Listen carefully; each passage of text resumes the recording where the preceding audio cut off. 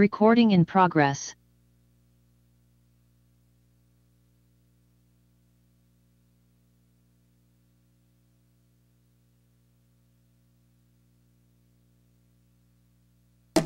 Sorry, good evening. It is 6:30 p.m. on June 20th, 2023 for a regular meeting of the Federal City Council. I certainly don't look like the mayor, but I am acting for this evening. And he wanted to let you all know that he's very sorry he couldn't be here. It is his wife's birthday. He gives you, he's on vacation as this is his wife's birthday, and he sends his regards and thanks. So thank you. So would you all now please stand for the Pledge of Allegiance?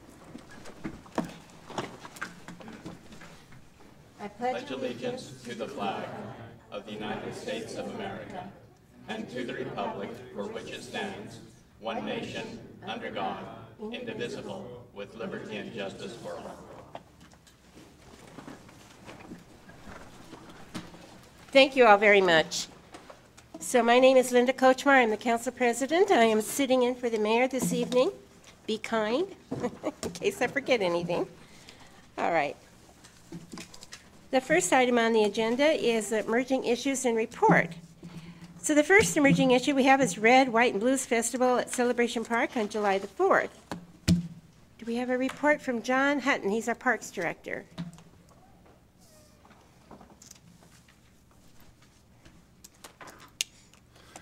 Thank you, Council President, and I'll be very brief, but I just want to invite the entire community out on Red, White, and Blues Day, July 4th. It is a fantastic show with all kinds of great entertainment, great food, family games, tons of fun for the whole family, super safe, and we'd love to have you out there. The event starts at 4 o'clock. We have great bands all evening long, starting at 4. And I just am extending an invitation to the entire community. Please come out and enjoy yourself. This is the 28th annual. We missed 2 for COVID. So it's a great event, and it's our largest event. Between 20 and 25,000 people a year. It is a fun time at Celebration Park. Thank you. Thank you. Thank you very much, John. So I just want to let you all know that that's a wonderful event. It's free. We have vendors that are there. We have music, wonderful time, and the show starts at 4, but the show starts for the about 10 p.m. usually when it's dark. And I do want to mention that Susan Honda, Deputy Mayor Honda, has joined us online. Hi, Susan. She's at a conference in Spokane on behalf of the city. So our next item on the agenda is a report on Rising from the Dust, a community celebration held on June 13th. That was a wonderful event. Rising from the Dust is referring to what we call the old Target building. So where the Performing Arts Center is actually where the old Toys R Us building was. And that vacant building on the same piece of property is the old Target building. And so we are going to be demolishing that. We had an event where we talked about how we were going to demolish it, and we had some speakers, and over the next few months or so, you're going to see that come down gradually. So it won't be a lot of dust, but pretty soon it won't be there anymore, and you'll be amazed when it's gone. So thank you very much. And now the next is our Juneteenth events, the flag raising at City Hall on June 16th. Is Keith Niven here? Is he here to talk about that? Council President, I think I was going to say something on the Rising from the Dust, but I think you covered that adequately. So I'm not prepared to talk about the Juneteenth events. Sorry. Like I said, if I get confused. So, okay, I'm going to talk about the Juneteenth event at City Hall when we had the flag raising. Thank you very much for all the people who are here. Now, the Juneteenth event, commemorates the end of slavery in America. That was actually at the end of the Civil War when people went to war and changed our nation for the better. And so we had a wonderful event at noon here, raising the flag for the Juneteenth event, and then Tiers Idahosa had another event on Monday at Dumas Bay Theater, Dumas Bay Center, talking about at the Knudsen Theater, giving some awards out to people who have been very instrumental in their own way in making our community a better place to live. And so thank you to all those who are involved in the Juneteenth Juneteenth events. Flag Day celebration at the King County Aquatic Center on June 17th. Could I talk about that? Please, go ahead. Thank you. So this was the Seroptimus Club of Federal Way holds this event. It was our 34th annual Flag Day event. Congressman Adam Smith spoke, Mayor Farrell spoke. We had Pastor Joe Bowman, and we had two women veterans. Our school board president, Trudy Davis, spoke about her time in the military and what the flag means to her. And veteran Melissa Swan, who was our Live Your Dream Award winner this year for the Seroptimus Club, spoke about her time in the military and her continued time in the National Guard. And she currently works for Public Health of King County when she's not serving in the National Guard, and talked about what the flag meant to them. We had Scout Troops 307 and 361 participating, and the Federal Way Chorale sang beautiful music for us.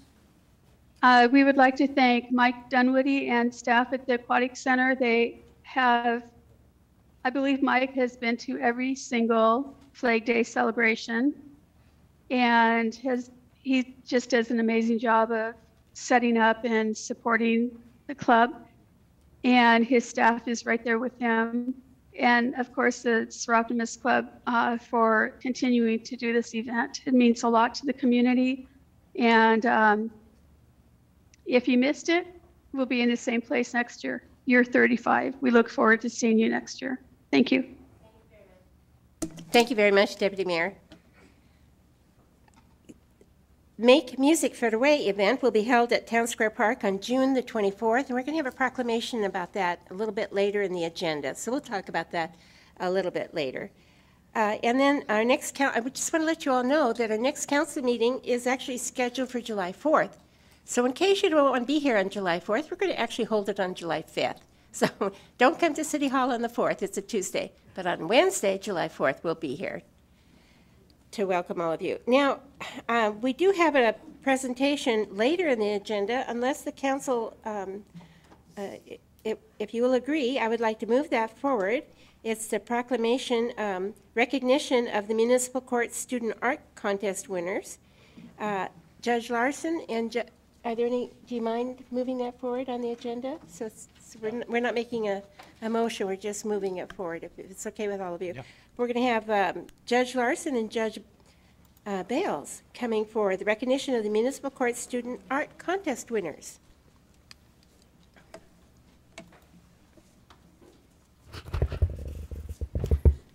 Council President and Deputy Mayor Susan Honda and Council, thank you for having us here tonight. My name is Cassie Swan, and I am the Arts and Events Coordinator here at the city.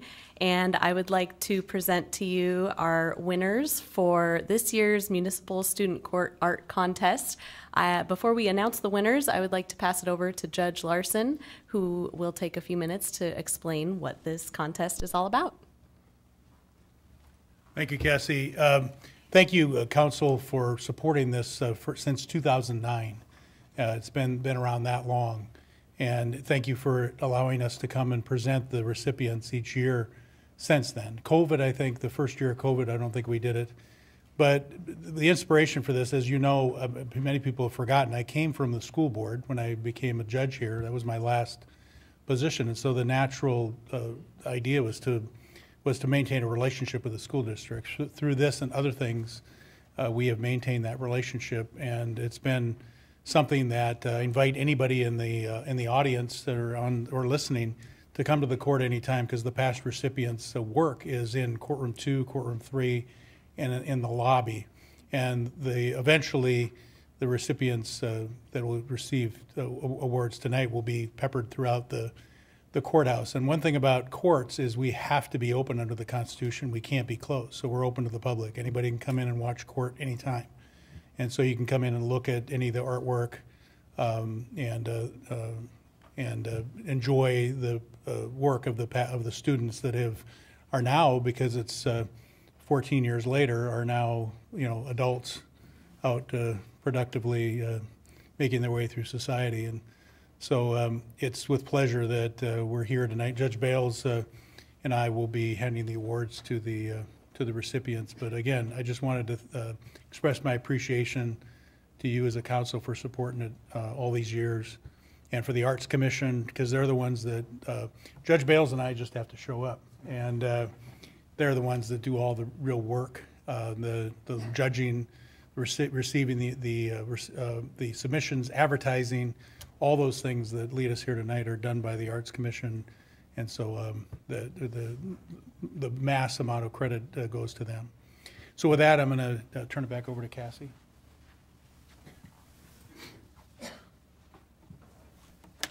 I'm just going to pull up our presentation here.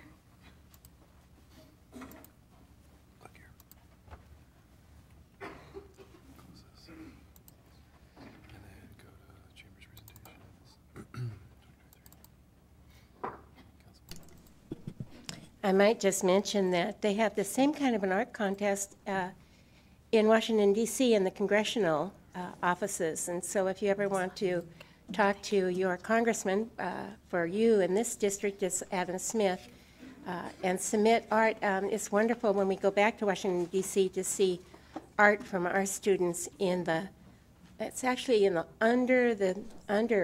in the tunnels under the state capitol. It's it's wonderful to see our students' art there. All right, so we had over 20 submissions, and then we picked the top 3. So the top 3 from elementary schools throughout Federal Way, and the top 3 from middle schools. So I'm going to begin. There are a couple students not here with us this evening due to illness or other obligations, but I will begin. And then once your student's name is called, if you could please come up and receive your certificate, and then you could take a photo, and then at the end, we will all take a photo in front of the dais. All right, our first winner, first place for elementary school was Sahaj, and she was first grade, and this was, I believe, titled Flowers. And she's not here with us tonight. Our next second place elementary was I Have Freedom of Choice, and this was by Tiffany Lee. Tiffany, would you please come up?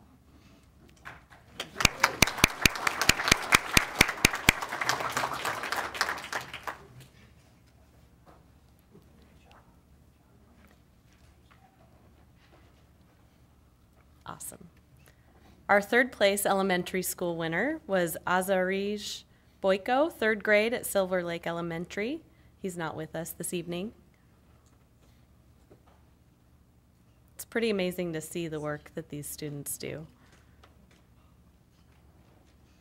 And on to middle school, What Liberty Means to Me. This was first place, Daniel Huss, sixth grade, Federal Way Public Academy.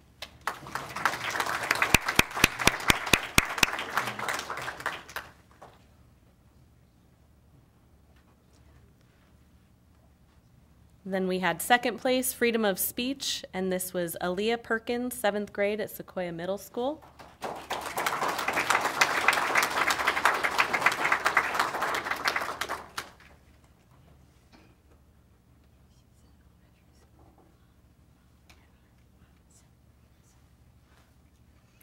And finally, we had third place, Life, Love, and Liberty by Trinity Yamada, 7th grade, St. Vincent de Paul. Let's give all these students one last round of applause for their entries. Awesome, thank you. And now if we could all gather in the middle of the dais in front of Ms. Kochmar. Thank you very much. This is what community is all about. This is wonderful. So council, if you'll come and stand behind our well, do you want us to stay here, Kathy? Yeah. Okay, we'll just stand here then. Thank you.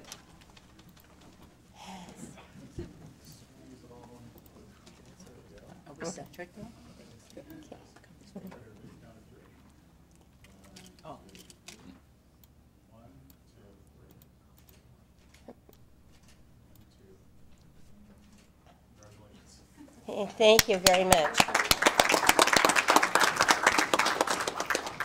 I'm sure you'll find your pictures in our city newsletter before you know it. Thank you, and thank you to the parents. You're doing a wonderful job with your children. Good job. So, Judge, you're going to have a reception next door now for... We had one early. This involves a tour of the court and everything, too, including the holding cells and all that. Wow. Is anybody in them? No, there were. Darn. But we had that earlier, and they Okay. each got to wear a robe and No. got to be called judge, and so, anyway. The kids that weren't present didn't get stuck there. That's it. Well, again, much appreciation. Thank you, Judge. Thank you. Thank you. And thank you to all of you. Thank you. So now we're moving forward in the agenda to the next item, which is public comment. When I call your name, will you please come forward to the podium, state your name, and just simply say if you live in the city of Federal Way. That's all you need to say. Thank you for, if you want to speak this evening, you still have time to fill out a pink sheet. All right, first one in no particular order is Cheryl Monk.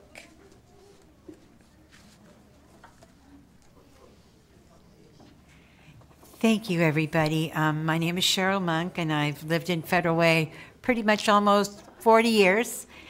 And I noticed that a few years ago, I will say, when COVID started, we started collecting recycling.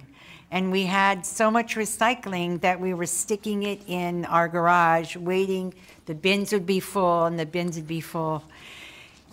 Time passed, and I thought, gosh almighty, this is really more than, I wonder, what's the deal? Why don't they come every week? So I called the garbage company, and the garbage company told us that they do have contracts with some cities that have recycling every week. They pick it up every week. But that Federal Way was an every other week contract. And that if I was interested in changing it, I ought to come to the city council. So a year and a half later, I'm not quick, I finally get here, and I guess I'm wondering, I have a few questions. How much is the contract that we have? Is it almost up? Would we be interested in looking at whether the city of Federal Way would be interested in having a different contract that might be every week? These are just some questions that I have. I really don't know what my next steps would be, but if people have interest, then I might try to find out what next steps are. I know I have lots. Tonight I was leaving it in the kitchen to go to the bin in the garage, to be stuck somewhere else in the garage, to finally get down to the streets. And so it reminded me how important that it is, at least in our life. So that's my comments. Thank you very much, Cheryl. Brian, is there anybody that could, who are we pointing at? EJ. EJ. So EJ, maybe you could contact Cheryl here? I'll give her my business card when we get done. Thank you. Thank you. Thank you, Cheryl. Thank you very much. Okay, thank you. Next person is June Bake, and after that is Kevin Morris.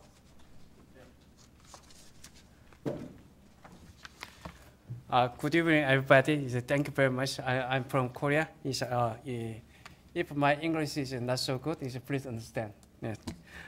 감사합니다. Thank you. Yeah, I'm Jun Beck. I'm the CEO of Movin. I'm the manufacturer of top quality safety gloves and glasses. I'm coming here to talk about the needle stick injuries. Needle stick injuries are a significant concern. We done, this is needle, yes. We done estimate 385,000 incidents occurring annually in U.S. and it's around 25% occurring in the outside the healthcare industries.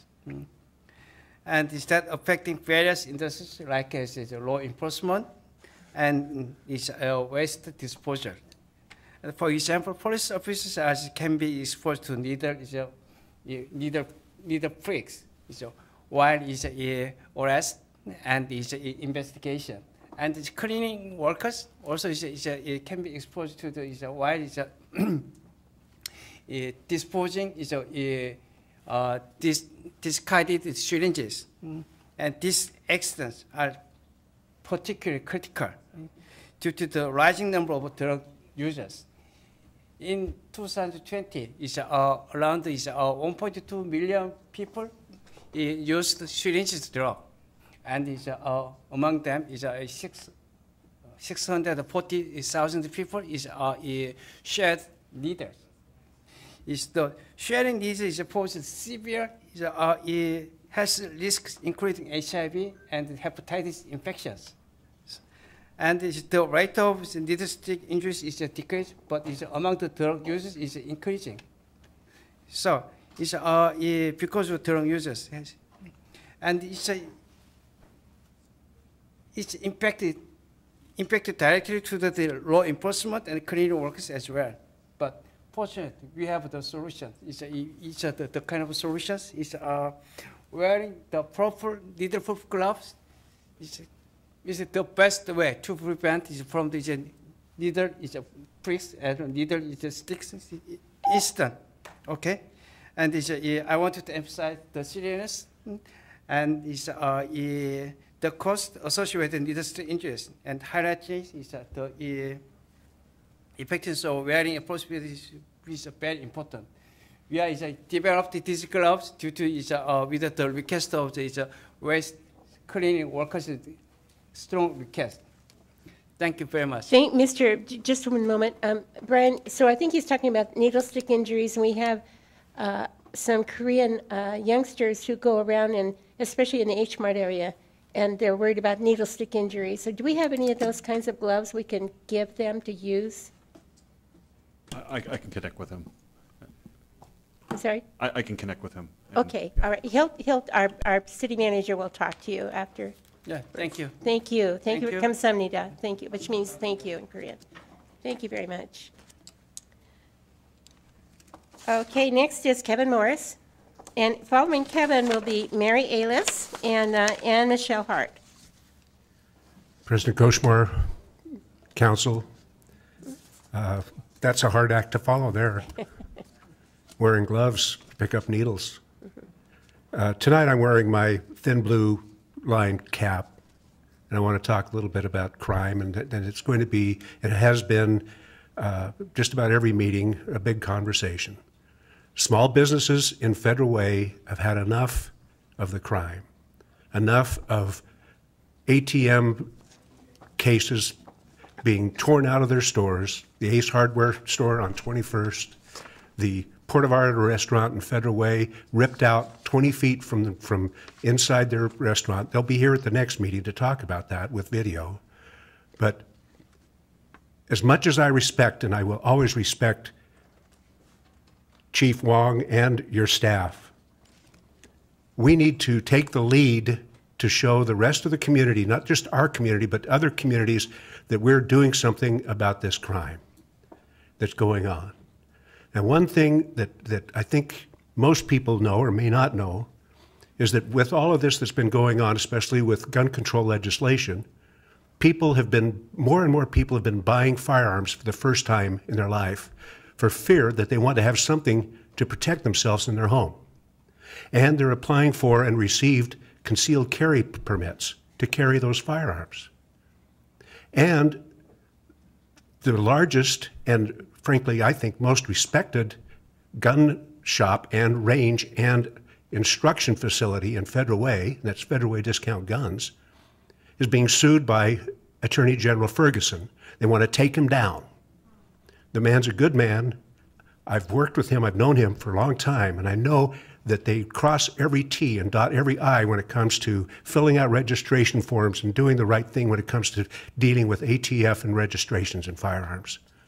He's fighting it, and I would like the public here and also that's watching on TV to consider supporting and finding out a little bit more about him and his business. The small businesses are the ones that are being hurt. Of course, CVS and Walmart and Walgreens. Walgreens have been crashed into. Twin Lakes Country Club was crashed in, and a safe was taken out just a few weeks ago. It's getting ridiculous. That's it. I got my number. Thank you very much, Kevin. Chief Wong, I don't know if you want to speak with Kevin. I don't know if you've already spoken with him. He's particularly interested in Puerto Vallarta and what's going on there. They've been broken into 5 times. Yep, I would tell you that in law enforcement, we're equally as frustrated with these crimes. When we catch them in the act, we simply can't chase them. We have to let them go. That's the current state law. I think as policy group, as a police chief, I've been very active to have influence at the state level. We told the community and lawmakers that this would happen. This is a new crime trend where suspects are stealing vehicles, they're ramming businesses, stealing everything they can, knowing that we can't chase them middle of the night. So yes, I share their concern. I want to assure the community that the men and women of the Federal Way Police Department are working hard every single day to keep our community safe. But we need help from the policy group. Yeah. Poor policy decisions result in these kind of outcomes. Thank you. And I think we've been very clear about that. Thank you very much, Chief. I'm wondering, you. is there any information we can give them about how to harden their business, hardening? I don't know whether, bars at night, I mean, terrible thinking about that. Sure. We work with our business community on a regular basis. We Right. try to be very responsive, but yes, it is a crime trend that we are concerned about. Yeah. We need to address it. Thank you very much. Oh, next we have Mary Ailes. Thank you. I'm Mary Ailes, and I'm the president of the Historical Society of Federal Way, and I'm just here to invite you because we've been working with John Hutton on a memorandum of understanding, and he's encouraging us to get going. And so what we're doing is we're taking on a new theme. Anybody that's been to the Heritage Center at Steel Lake Park, we're taking on a new theme there, and we're going to be more open to the public. And our theme is before the internet, because when I talk to kids, they're like, what? What would I do without a phone? Well, we'll come show you, a cell phone, that is. So it is on June 29th, which is a Thursday night from, 4:30 to 7:30. We'll have some fun things, some munchies, and we'd love to have you come see how we're changing it over into an interactive museum. And so I do have flyers downstairs, so if you're interested, please do pick it up. Give us a notice. We also have, and I'd like Annette Hillman to stand up, we have a new administrator that came to us from Green River, and she has just accepted the job, and so we now have another newsletter out. So these will be downstairs too. So we have some fun things we're working on, encouraging people to come out and help with Camp Kilworth. We're also working with Tanya Carter to get people to give us their first in Federal Way. So please do that, and just come out and join in the fun. It'll be a process, and if you have talents, stories, something interesting to share, your skills, please let us know. We need people to come on in and help us get it open and have some fun activities and just keep a fun summer going. So join us on June 29th, which is a Thursday night, 4:30 to 7:30 at the Heritage House, which is at the Steel Lake Annex. So anybody that's been to Steel Lake, don't go left, go to the right. The little brick building is ours. Well, it's the city's, but we work with them on that. So thank you. Thank you very much, Mayor. I'm looking forward to new and better beginnings with the Historical Society. Yeah, we're looking forward to it too. And anybody that hasn't been to the cabins, they're open in the Hylobos wetlands. They're open on the third Saturday of each month from 11 to 3. So there's some fun things to do there, but we really want to share with people that we all managed to prosper and get our jobs done and all, and we didn't have the internet. Not that it's a bad thing, but we're going to show people what we did without it. So come join us. Thank you very much, Mary. Okay. And Deputy Mayor Honda, I can see you, so if there's anything you want to say, just raise your hand, okay? So Ann Michelle Hart.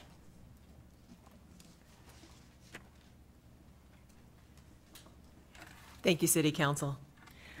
I wanted to congratulate you on the Rising from the Dust event. We had a lot of fun going out there, and of course I brought my very old pickaxe, and Dave and I stood out on the barriers and kind of made like we were going to swing at the building.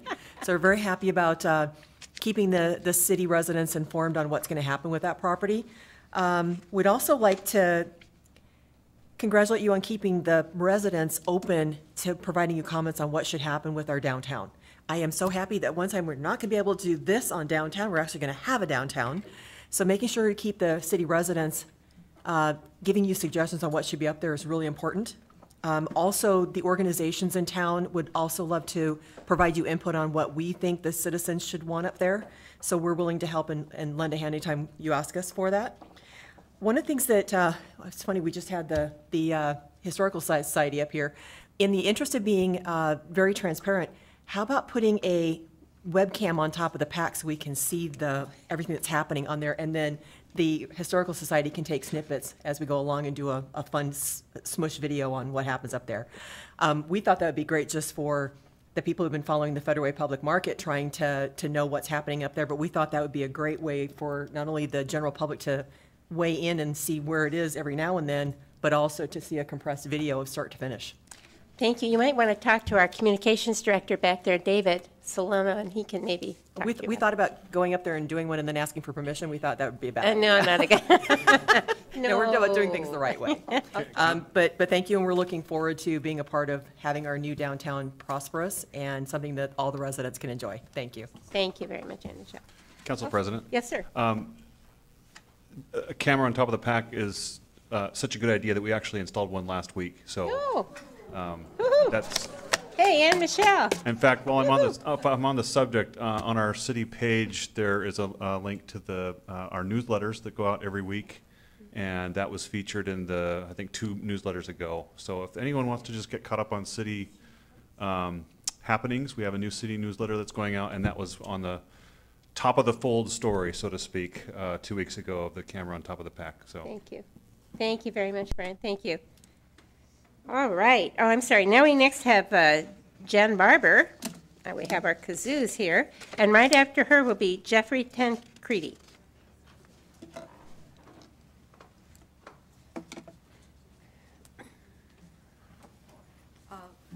Was this to be? Good evening, Council President, members of the City Council. And I am very glad to mention to you tonight that we will be having our 5th Make Music Federal Way. It will be tomorrow.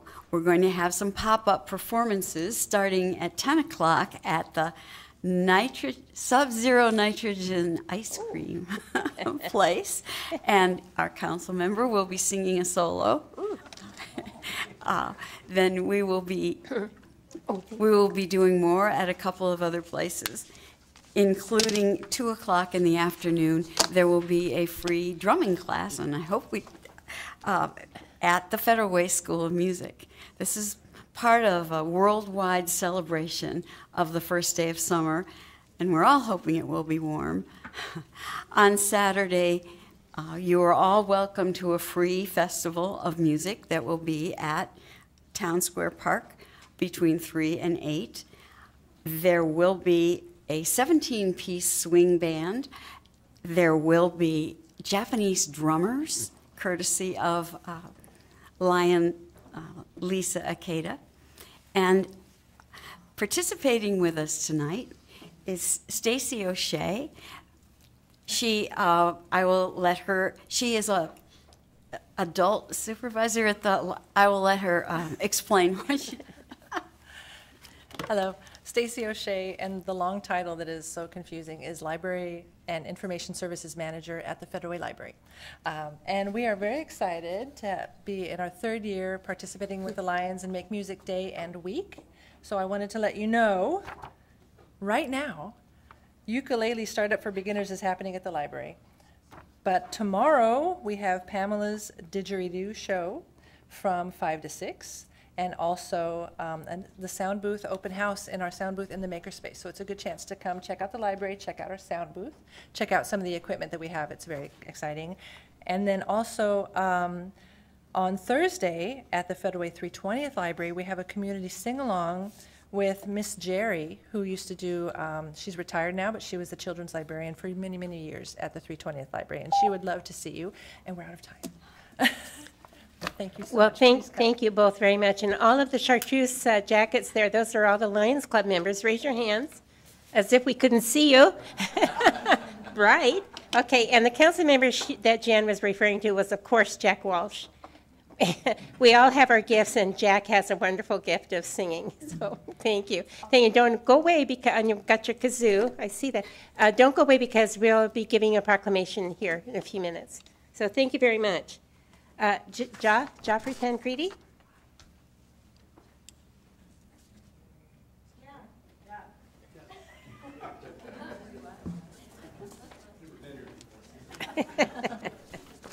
Good evening, Jeff Tancredi, Federal Way resident. Good evening, Council President Kochmar and council members, Chief Wang. I just wanted to thank Erica Norton. We all know she resigned recently. Early on in her time as a council member, she organized some meetings with Stand Up Federal Way and the Black Collective, Progress Pushers, some other organizations. And, she did that because she wanted to bridge the gap, because there may be some differences in the way different groups and organizations look at different things.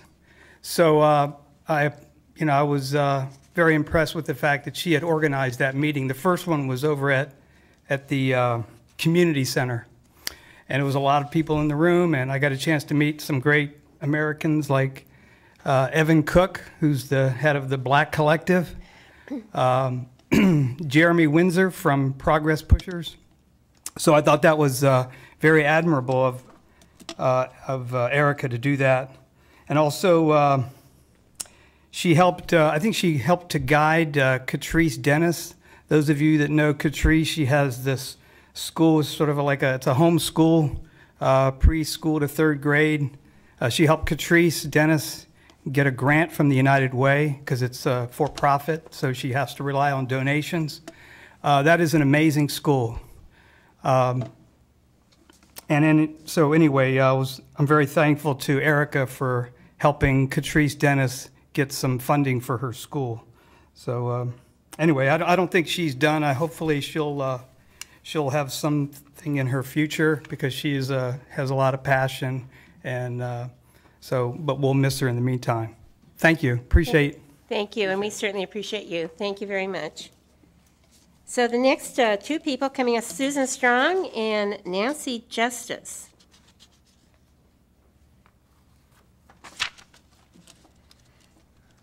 Deputy Mayor Honda, City Council President Kochmar, council members, I'm Susan Strong and I live in Federal Way. I've been a resident of Federal Way since 1975. I chose to move to Federal Way because it was close to where I worked at the SeaTac Airport. When I moved here, I was greatly appreciative of the wide roads and the free parking. It almost felt like I'd moved to the country. From time to time, I would see someone on horseback riding down Southwest Dash Point Road. The Commons Mall had not been built. Southwest 320th Street heading west was not paved past 21st Avenue going into Twin Lakes. I couldn't get over that one.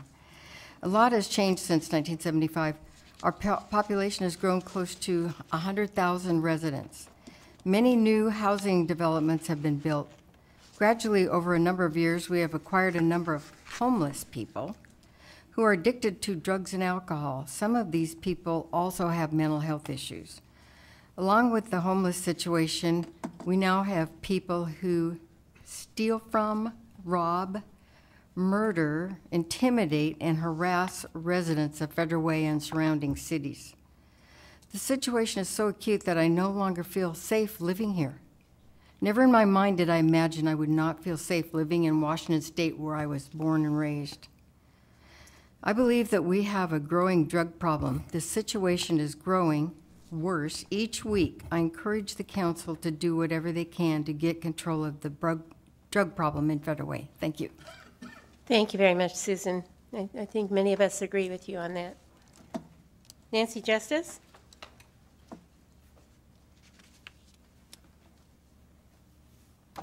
Good evening, Council President and Council. I'm a resident of Federal Way, born here in '63. Oh, I gave away my age.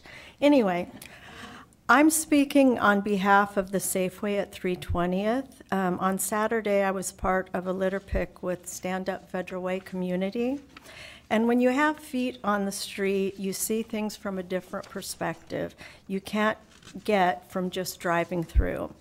When I'm out and I see a business that has or is being affected by things that are bad for business, I'll go in and I will talk to them. It's very interesting, the conversations that can be had. One of these conversations was on the topic of trespass. There was a young man who'd been trespassed from Safeway 320th, and he had returned 3 times. And at last calling, the management was told that there was nowhere to take him. Essentially, nothing could be done because he had a wound on his leg. So there's nowhere to take him, and he's hanging out on the property and somehow breaks open his wound and bleeds out in front of the store. And Safeway has to pull out their hazmat kit to clean up the mess. How is it there's nowhere safe to take him, yet it's safe for business and the public in general? He's but one example. That area has fallen into a bad light recently. It's not unusual to go there and see people walking out with stolen goods or openly doing their drugs. I've called the police for those offenses several times myself. In addition, the continual return of campers has been a problem for the west parking lot. It is a repeat process to move them along. I know the camper issue not only affects Safeway, I see their presence being monitored and of concern to many people on social media at many places around town.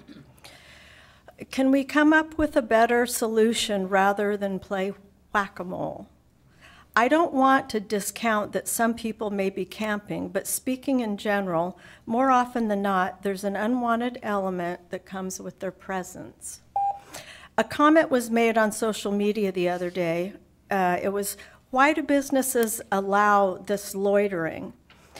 Having just had the conversation with the Safeway management, I felt I needed to clarify that it's not something they allow, but something that they fight daily. They are struggling. They need help. Businesses and customers alike are equally frustrated. Also, Safeway had a fire behind their building, I think it was last week. And I was just getting to the green bins, but I'm going to have to save that for another time. That's another big issue around town and what it attracts. Thank you. Thank you very much, Nancy. So, Brian, I'm wondering if we couldn't talk to the mayor about somehow having a business summit with our businesses to talk about what we can do. I mean, I've had a meeting personally with the 2 Walmart managers, and it was actually at their request. But I'm wondering if we shouldn't have some kind of a business summit, invite a number of different business managers, because the owners don't come, it's the managers, and talk about the issues. Yeah, we can connect with Mayor when he gets back. Okay, I will too. Thank you. I don't know if that'll help Nancy, but we'll certainly try. Dara Mandeville. Good evening. My name is Dara Mandeville. I've been in Federal Way since 1999. I'm not doing math tonight. So few things. My first ask is for our council members that are here, and Susan, if you're listening, to please use a lot of thought and discretion when you guys appoint the empty seat on the council. I know that a lot of people applied. So as a concerned citizen and as an involved citizen, I'm hoping that we can be, as the community, we can be part of that process, and I'm asking you to use your best judgment. Another thing is, I watched some of the recording and read over some of the recap of Mayor Farrell's, I don't remember, it was the Target building demolition presentation day, that whole pomp and circumstance. I was really frustrated. It's so hard, as a business owner in this city, it's so hard to watch him stand up there and talk about new city halls and new police stations, which I know they need it, and parking garages and bringing all these huge businesses into our city. Nobody wants to come here. Every other business driving down the street, broken glass, or can we please focus on public safety? Our poor officer, not poor, our police department, we read about it on social media or, however we get our news from, but they're dealing with this, and I feel like they're just treading water. I know that our police department is not where the 1.6 officers per whatever the ratio is. I know it's not there. And I feel like the city, we're just spending money on stuff when at the end of the day, none of it's going to matter because we're all going to leave. I could name 5 people off the top of my head that have lived here most of their whole lives and are gone, or planning on leaving because people don't want to raise their families here anymore. Another concern, and I kind of brought this up a meeting 2 ago, I think, is I feel that the public perception, not those of us that are at all of the meetings, but I specifically wanted to talk to you, Chief, that I feel like a lot of people in our community don't know exactly how tied the hands of our officers are. And I wonder if like a forum or a community safety police forum, because I mean, I'm forever arguing online about this isn't our officers, you guys. Our legislators have tied their hands. And I feel like if we could have a forum or some sort of something that they can hear it from our officers' mouths that you know, like you said, Andy, that, you know, you can't chase them. So, and I feel like people don't understand that. So, and I had more, but I'm too yucky, so thank you. Thank you very much, Dara. That's another good idea. Maybe Brian could take that forward also to the mayor. So we have 3 more people. Just 2. Barbara Mast, and the final person will be Anna Patrick. Yes, please.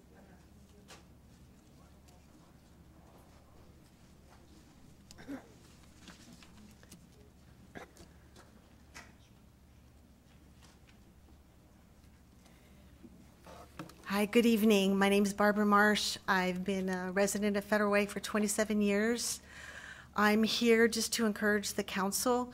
I know later in the meeting you're going to be listening and hearing more information about what the land use group has recommended for changes for ADUs.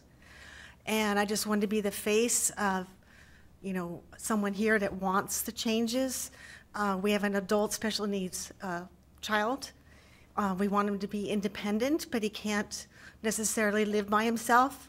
And we would really like to be able to put a decent size ADU in our backyard. Current rules, we have a 1450 square foot house. You're only allowed to have a certain percentage on the property, even though we have a fairly large property, which means we could have somewhere in the 500 square foot range. You know, we're hoping you'll change the rules where we can have something bigger. I know they recommended that a lot of the costs would be brought down for permits, and you know, it's a problem for parents of special needs kids. It's probably a problem for you know, seniors that you know, senior elder care. You know, it's just a problem that we need fixed.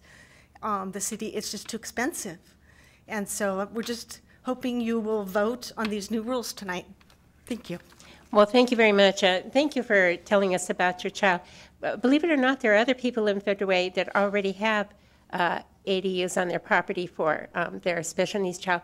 I'm a special needs grandparent, and my 19-year-old just texted me how proud she was that she just got a part-time job greeting people at a bookstore for the summer. And my goodness, all of our children, we want all of our children to do well, but sometimes those children that try so hard just to fit in, you know, you have to keep praising them because they have to work so hard just to get a little bit out of life. But thank you very much.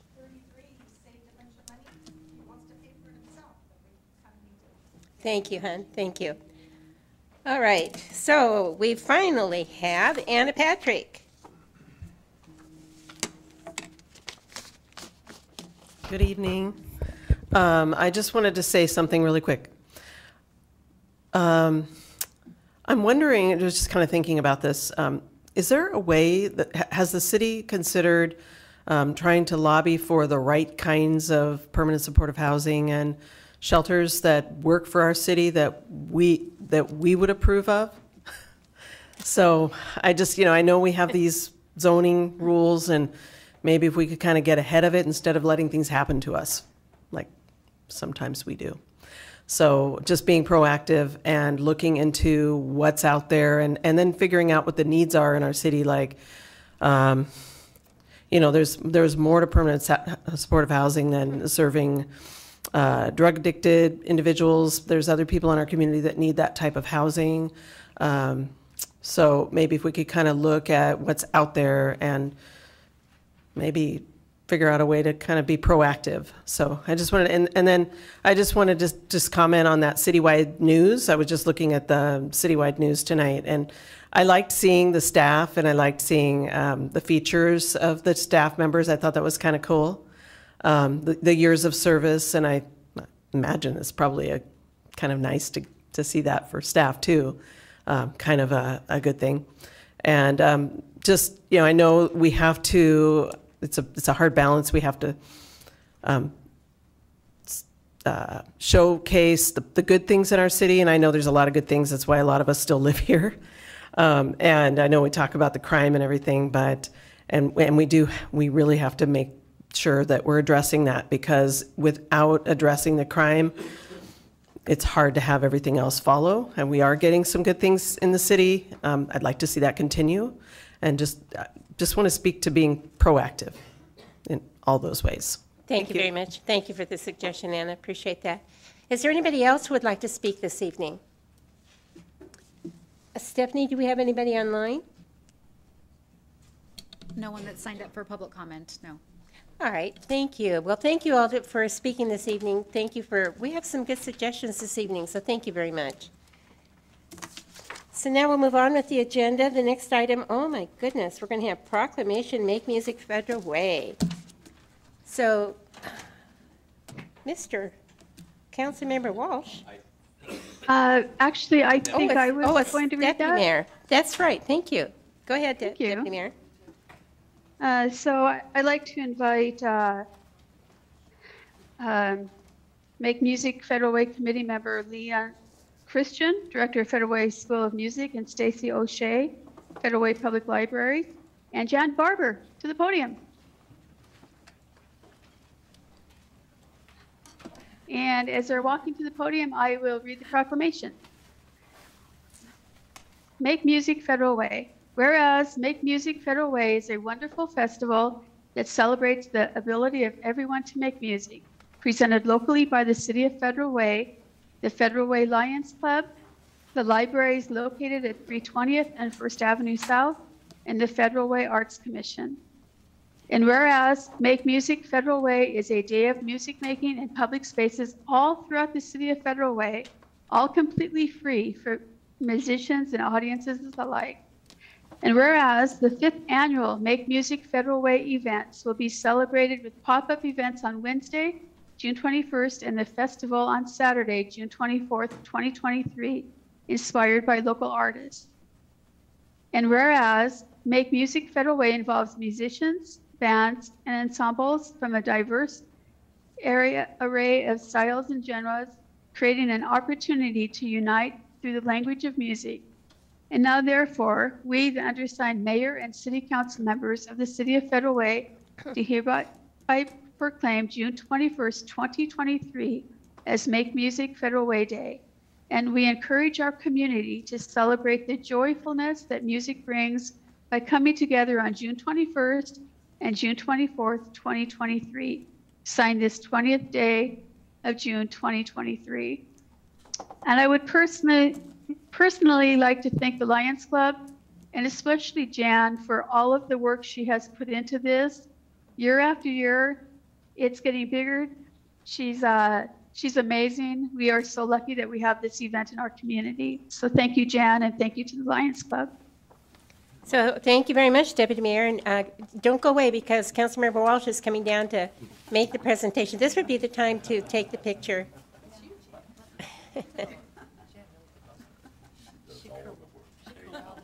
Did you want to say anything more? Well, I want to explain about the kazoos.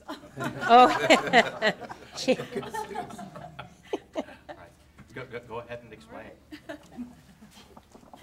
Tonight, all of you who are seated at the at the half circle, you had a little plastic. This item is called a kazoo, and it was originally designed in Georgia, and it was called something like a submarine. And the way you play it, and you don't have to do it right now, you hum into it. Oh, you hum. Okay, that's enough. And thank you very much. Oh, thank you, Jan. I have a 6-year-old granddaughter that's going to love this. Her parents not. It takes a team, and our president, Frank James, has been behind this from the beginning, and I'd like him to say a word.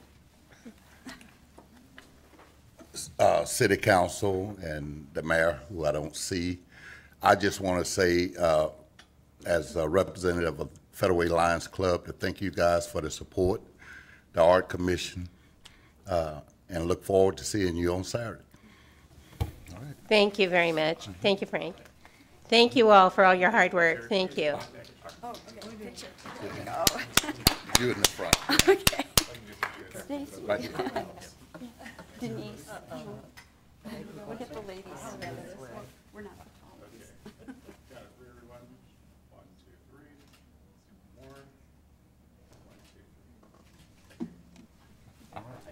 Thank you.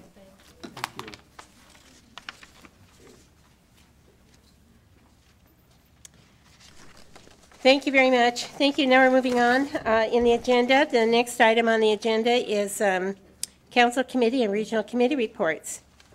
Councilmember Walsh. Right. The Parks, Recreation, Human Services, and Public Safety Committee met a week ago this evening. Had a good meeting. Items C through L on the consent agenda all came from that meeting. We had a busy meeting. Our next meeting will be, and I should have it right here.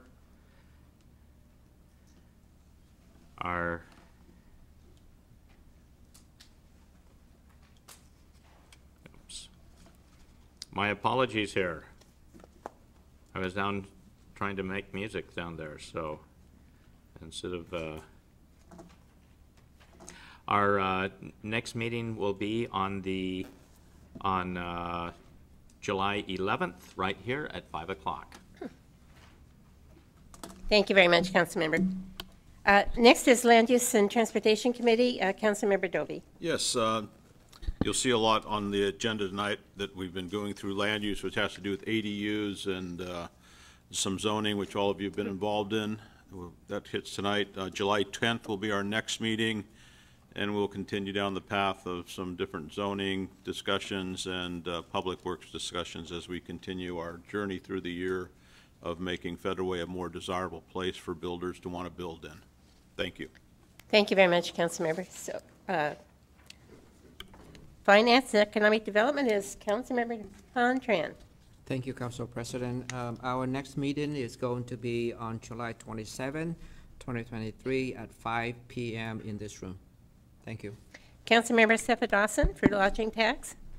Yes, thank you, Council President. We lost one member from our LTAC committee, a hotelier, so we're now back to trying to replace that position. And our next meeting is going to be July 12th at 10 a.m. Wednesday. Thank you. Thank you, Mayor, very much. And Deputy Mayor Honda.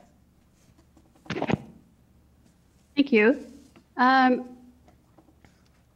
was going to talk about a number of things that I've done over the last few weeks and what's coming up, but I've decided I'd rather talk about fireworks and Federal Way and the impact that fireworks have.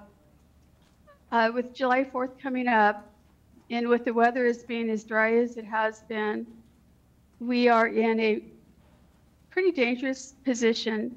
Even though we've had rain today and yesterday, we still have really dry conditions. In the past, I believe 6 years, there have been 3 houses that have been burned on or around 4th of July because of fireworks. There have been numerous fires, and animals have been lost, people have been terrified, and it's already starting. It's already on social media, people begging their neighbors not to set off fireworks. They're illegal in the city of Federal Way, and they're illegal in unincorporated King County. So I would really encourage people to please be considerate. Please follow the law. I personally, our family we've had 3 fires behind our house because of fireworks. It's terrifying, it's scary, and I'm speaking for a lot of people in the city and incorporated King County that would ask you to please not use fireworks. Of course, you can call the police. The police will come if they can identify where the fireworks are coming from. But we don't really want to cite people. We just want people to simply be safe. Fireworks cause injuries. Every single year, people get hurt. They lose fingers. They can lose eyesight. They're dangerous. And that's my report. Other than I'm in Spokane for Association of Washington Cities, I've already had 2 meetings today and looking forward to the next 3 days full of meetings. So thanks very much, and enjoy 4th of July, and please be safe. Thank you very much, Deputy Mayor. So as Council President, my report is last, and I'll simply say that we'll be joining you very soon, Deputy Mayor. We'll be leaving at, oh my goodness, getting up at 4 in the morning to go to Spokane for the last 3 days of the Association of Washington Cities Conference on behalf of the city. But I do want to say that we are trying, there are members here who have asked us before about having meetings with the school board. And actually, we've made progress. Deputy Mayor Honda and I have been meeting, and Councilmember Walsh have been meeting with 2 of the directors on a regular basis, Trudy Davis and Lakeisha Phillips.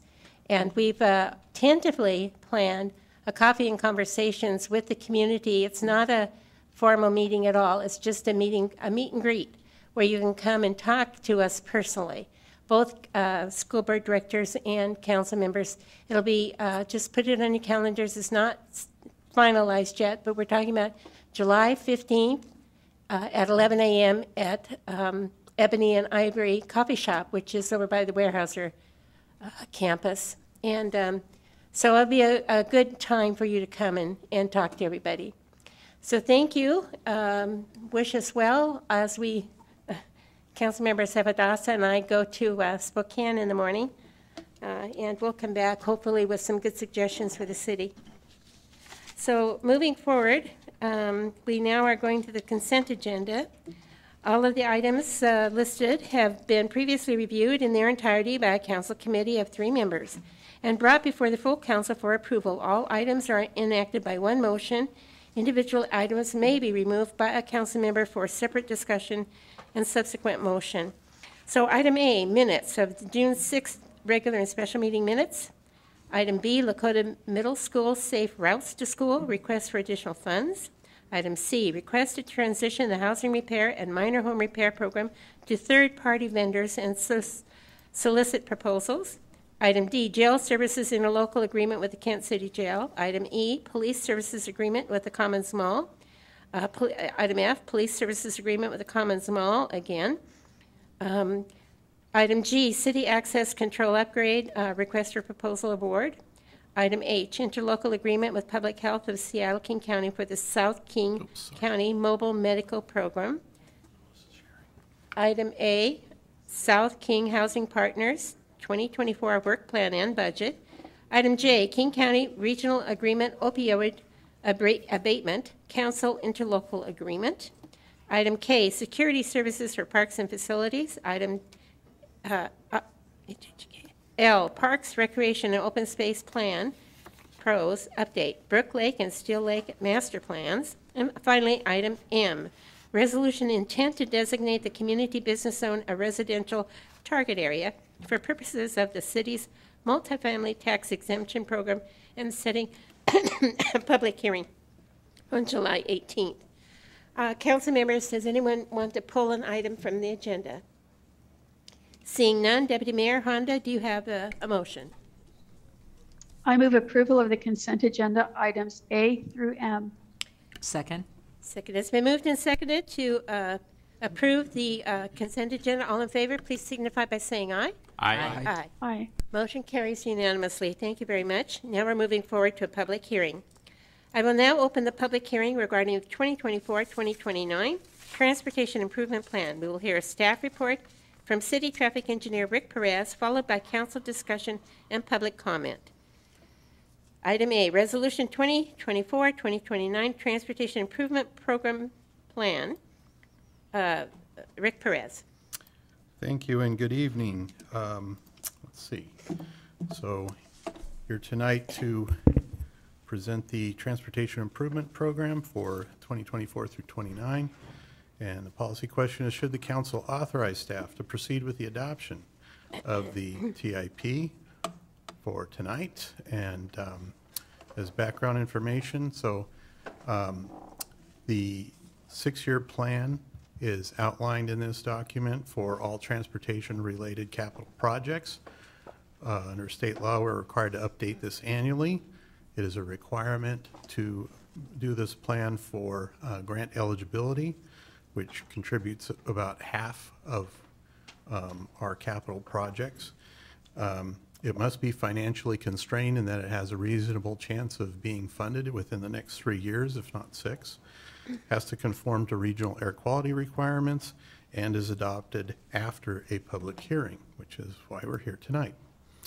So the council adopted prioritization criteria for these projects is whether it improves level of service, which is pretty much a measure of congestion. 3 different safety ratings, number of collisions, collision rates, and collision severity rates, whether a project is supportive of high occupancy vehicles and non-motorized vehicles, level of community support within the neighborhood, air quality, ease of implementation, and a benefit cost ratio. This map outlines where these projects are. Green is non-motorized improvements. The blue is overlay projects. And the purple is corridor improvements. And we have special designation for city center access phases 1 and 2. So in the staff report, we didn't list any completed projects because they're not quite there yet, but they're really close. And these two are the 47th Avenue Southwest at Highway 509, Dash Point Road and the roundabout, and the non-motorized project, Safe Route to School, on Dash Point Road at 312th to 21st Avenue Southwest in front of Lakota Park. So one project is proposed for addition this year, and that is the grade separation analysis for 21st Avenue South at South 320th Street. Another one is on 28th Avenue South from 312th to 308th Lane, providing sidewalks and street lights on the east side of the roadway. So options considered is first to approve the resolution adopting the TIP as presented, or 2, do not approve the draft document and provide direction to staff. And the recommendation from the mayor and Land Use and Transportation Committee was to approve the resolution as presented. And with that, I'm happy to answer any questions. Thank you very much, Mr. Perez. Do we have any public comment? Do we have anything online? No, I don't. Okay. Seeing none, do I have a motion to close the public hearing? I move to close the public hearing. Second. It's been moved and seconded to close the public hearing. All in favor, please signify by saying aye. Aye. Aye. Motion carries. And Deputy Mayor Honda, I can't see you anymore, so you speak up if you have anything to say, okay? Oh, there you are. So, Councilmember Dovey, do you have a motion? Yes, I move approval of the proposed resolution. I second. It's been moved and seconded to approve the proposed resolution for the Transportation Improvement Plan. All in favor, please signify by saying aye. Aye. Aye. Motion carries unanimously. Thank you. We can't hear you, Deputy Mayor, but I could see you moving your mouth. That's good enough. All right, and let's see. On to council business. Now we're going to talk about selection of applicants to interview for the vacant council position number 2. Is there any council discussion? Councilmember Walsh? So, I would simply like to say that after going through the 18 applicants, we have selected a number of applicants to interview, and I move to select in no particular order the following individuals to be interviewed for council position number 2, appointment at the June 26, 2023 City Council special meeting. And the individuals are Sadia Abdullah, Gordon Bach, Lana Bostic, Karen Brigado, Paul McDaniel, Tom Medhurst, and Anna Patrick. Thank you. Is there a second? I'll second it. It's been moved and seconded to interview, let's see, that was 7, correct? 7. 7 individuals for the open position. Anybody have anything to say? I do. Go ahead, Deputy Mayor. Thank you. Where those are all very excellent choices, I feel that out of courtesy to those who applied, that we should interview all of the 18. And so therefore, as difficult as it will be, I will be voting against this because I feel that people took time to apply for the position, and I would like to hear from all of them. So I will not be supporting this, but thank you very much.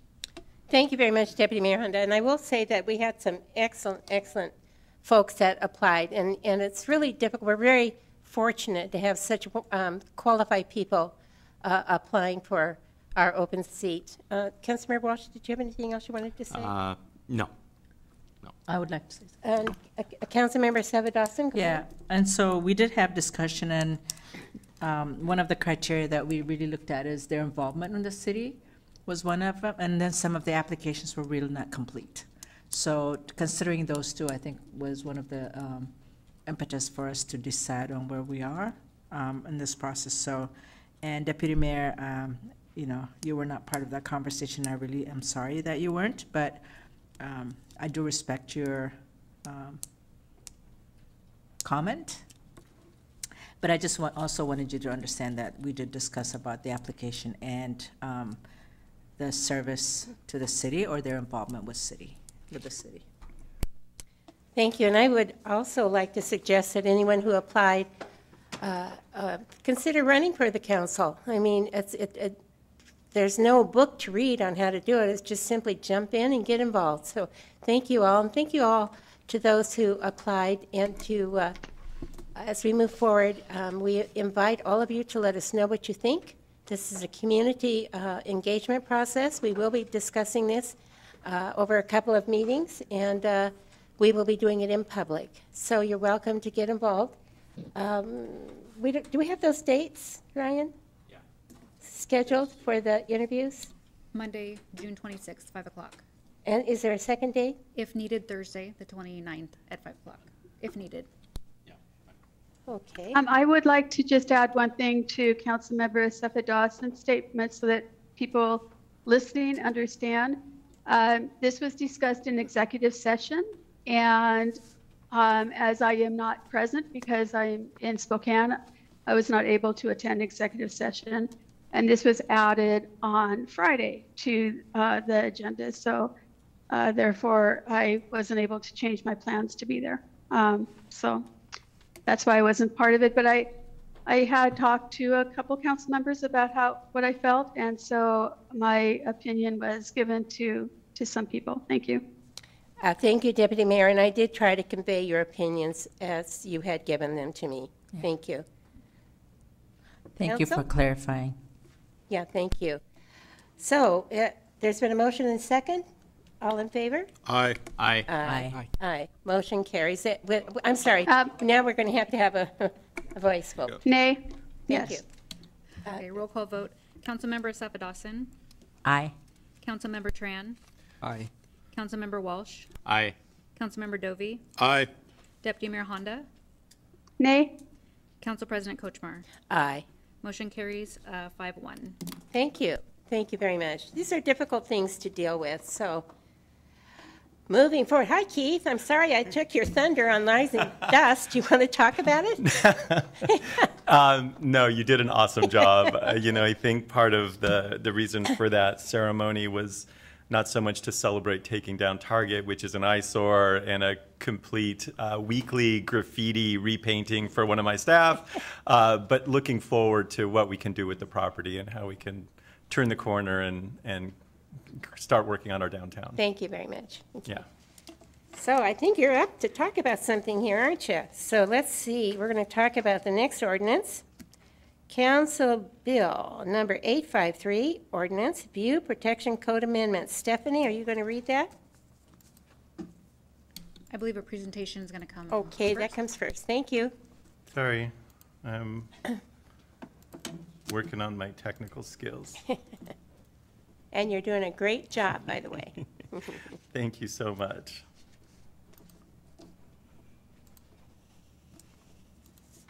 So when the mayor gets back, tell him I ran it perfectly. No problems. Just a couple glitches, right? It's exactly how I remembered it. There we go. Thank you. Good evening, Council President, Deputy Mayor Honda, and council members, Keith Niven, Community Development Director. This evening, you have first reading of an ordinance in front of you that is contemplating view protection in our downtown, and obviously the view is of Mount Rainier. The policy question in front of the City Council is, should the City Council amend Title 19 of the Federal Way Revised Code to protect views of Mount Rainier from public spaces downtown? And this proposed code amendment stems from an existing goal and policy in our comprehensive plan.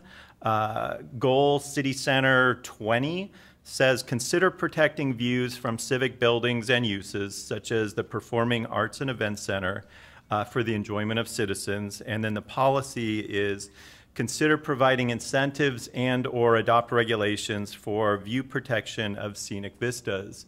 And the way that staff have interpreted that goal and policy is to protect views of Mount Rainier, specifically from the PAC, but we'll talk about that a little bit more as I move into the presentation. So part of this task was defining, like, what is the view of Mount Rainier that we're trying to protect.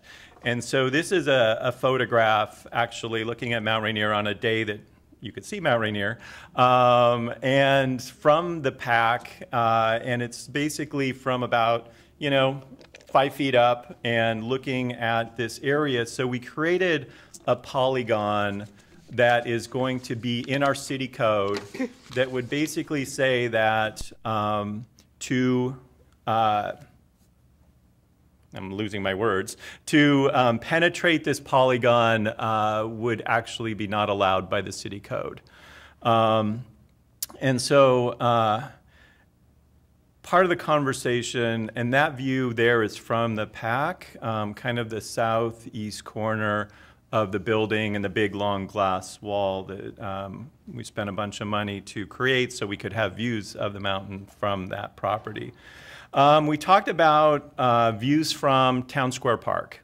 And so what this slide shows is, you can see right now, here's Mount Rainier, and this is the existing Sound Transit track as it's heading towards 320th. You can see this is Center Plaza, and then the area that's mostly affected is the Sound Transit property. But because your vantage point is so much lower at Town Square Park than it is up at the PAC, kind of the analysis is a lot different down at this level. And there was a request from Deputy Mayor Honda, and also the mayor has some interest in us exploring potentially putting a limitation and preserving the view from the park as well.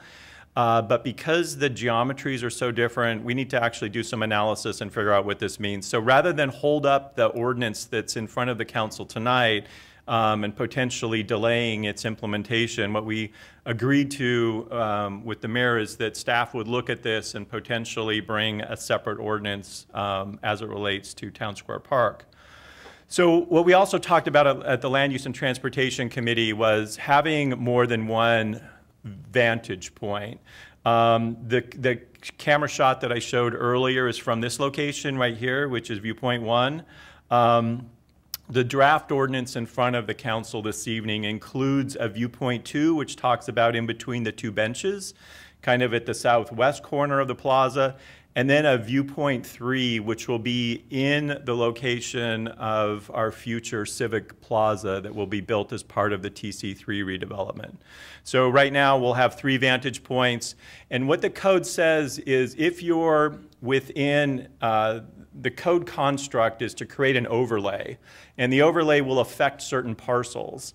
And so if your parcel is one of those parcels that's within the overlay, what the code says is you have to do a specific view analysis for your property, and that you have to demonstrate that you're not going to penetrate that polygon that I showed earlier on the slide.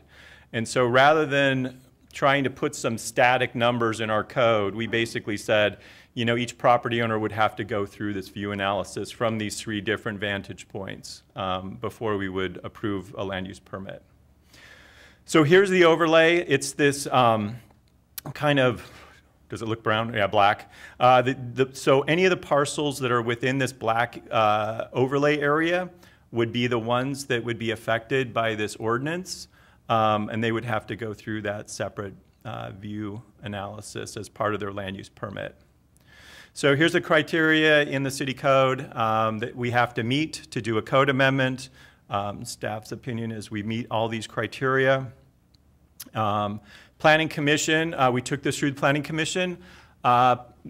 Basically, the Planning Commission's recommendation was to approve this, but they wanted us to do a little bit better job delineating what the view was and where it was from. So that's why you see the actual photo that we're suggesting putting in the code so that there's no ambiguity as to what a view of Mount Rainier actually is. It's actually a photograph that everybody can look at and there won't be any debate about, hopefully. And then the mayor's recommendation is to approve the proposed code as recommended. Thank you. Yes. Thank you very much, Keith. Is there any public comment? Nothing online? I do not have anyone signed up or anyone online. Okay. So, let's see. Stephanie, are you going to read the ordinance? Was there council discussion, or you want me to move? Is there any discussion, council? I'm sorry, Councilmember Dopey. Shouldn't I move until we propose it first before you read it? Or no, you read it first? I have no comment other than that. Read it first and then. Please read so I can make a motion. All right, here we go. Council Bill 853, Ordinance View Protection Code Amendments, an ordinance of the City of Federal Way, Washington, relating to incorporating view protection as a zoning overlay affecting limited properties in the City Center Core CC-C and City Center Frame CC-F zones, amending Federal Revised Code 19-05150, 19-190-010, 19-190-020, 19-190-060, and adding a new chapter to 19-245 Federal Revised Code, including section 19-245-010. I move to forward the proposed ordinance to the July 5th, 2023 council meeting for second reading and enactment. Second. It's been moved and seconded to move the proposed ordinance to the July 5th, 2023 council meeting for second reading. All in favor, please signify by saying aye. Aye. Aye. Motion carries unanimously. Thank you. Now we're moving on to the next council bill ordinance. Council Bill number 854, ordinance, Title 18, Accessory Dwelling Units, ADU Code Amendments. And we are blessed to have Cheney Skateson, our senior planner, discuss this for us. Thank you. Hi, good evening, Council President Kochmar, Deputy Mayor Honda, and the rest of the council. I'm Cheney Skatson, Senior Planner, and I'm going to be presenting 2 PowerPoint presentations tonight for 2 separate ordinances that are very related. There are 2 ordinances and 2 presentations because there are 2 different chapters in our code that are being proposed for code amendments to facilitate or encourage ADU production in the city. This first presentation is for Title 18, which is our subdivision code. The policy question is, should the City Council amend the Federal Way Revised Code Title 18 subdivisions to implement the Housing Action Plan Strategy number 4 to encourage ADU productions? The next presentation will be on Title 19, the development regulations. So a lot of the conversation, a lot of the meat of the changes are actually going to be in the next presentation. Some imagery of what some ADUs in and around Federal Way and the Washington area, what they can look like. Just some images. So just a reminder, in October of 2021, the City Council adopted the Federal Way Housing Action Plan, which identified 4 main objectives and 8 strategies. Strategy number 4 is to encourage ADU production. And by doing that would be to modify the development regulations to remove potential barriers to ADU production and then streamline the process. And I had to jump because I had them out of order a little bit. So just to recap or to provide some context, since 2001 to 2021, there have been 60 ADU permits issued. Those are land use decisions saying that, all right, the planner looked at your proposal and the location of your ADU and where you want to put it is fine. You meet all the regulations, good to go. Now you can apply for your building permit. However, only 35 of those approved land use ADUs or those land use approved ADUs have actually been built, which is a poor outcome.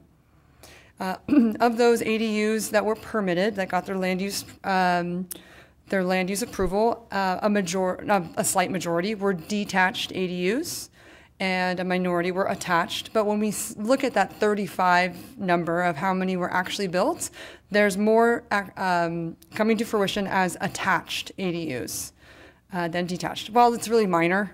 If you think about it, these are pretty close, half and half. But just wanted to go over some trends. The proposed code amendments for Title 18, our subdivision code, is to remove a regulatory barrier that prohibits ADUs in cluster subdivisions. So on the screen here is a description of what cluster subdivisions are and the section of code that explicitly says that cluster lots are not eligible for ADUs. The summary of our proposed solution is to eliminate that section of code to enable or to expand more ADU eligibility in future subdivisions that are cluster subdivisions.